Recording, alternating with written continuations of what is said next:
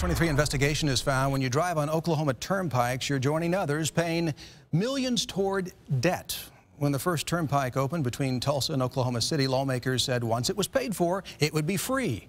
Fox 23 investigative reporter Jana Clark looking into why there are so many turnpikes now and whether any of them will ever be free. When you get on the Turner Turnpike here in West Tulsa, it costs you about $8 to go to Oklahoma City and back. We looked into what happens to all the money you pay on the turnpikes. It's the sound of money.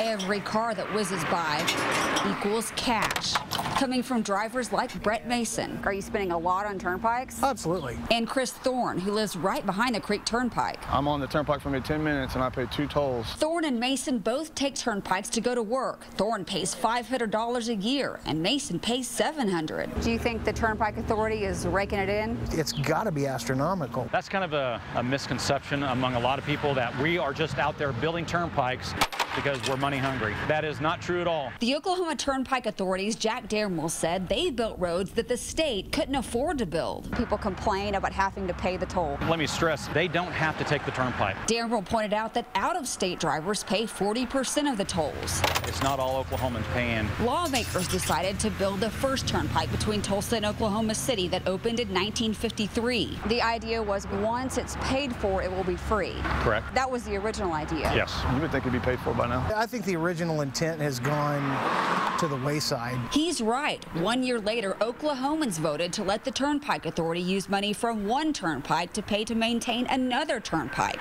Now there are 10 turnpikes, more than 600 miles worth. Darrell said lawmakers have already given the green light to build 28 more turnpikes. You could build more. We could build more. Why don't you? There's not a need for them. According to this Turnpike Authority report, last year it collected $233 million in tolls. It spent $22 million on turnpike maintenance, $19 million on toll operations, $13 million on highway patrol, and $13 million for Pike Pass customer service.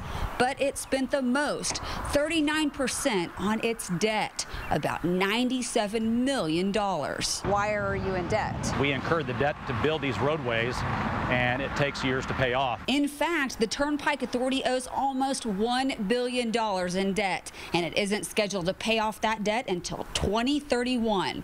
At that time, the state could take over the turnpikes if it has the money. Could the Department of Transportation take on all these turnpikes? At this time, no, they cannot. Do you think the turnpikes will ever be free? Can I say that will ever be free? I'm not sure. So it's possible, but no promises. No promises.